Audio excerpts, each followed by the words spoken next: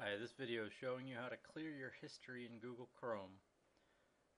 If you go to the menu button up here, you can see your history, or you can do the keyboard shortcut Control H.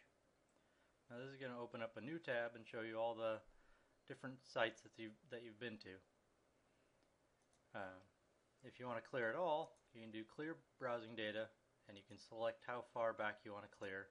You can choose browsing history, download history, and other settings to clear it all out at once.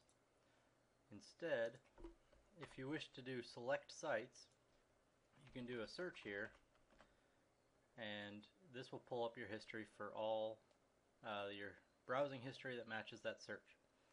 Now unfortunately it looks like you have to check each one that you want to delete and then do remove selected items. If you wish to do more than one, you can just check the first box, go down to near the last one, hold down Shift and click there, and it will check all the ones in between. Then when you do remove selected items, it'll grab all of those